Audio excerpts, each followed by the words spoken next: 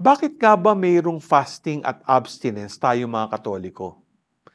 We fast and abstain to unite ourselves with our brothers and sisters in need and ultimately to unite ourselves with Christ's suffering. Our faith is quite clear that these practices have to lead us to almsgiving.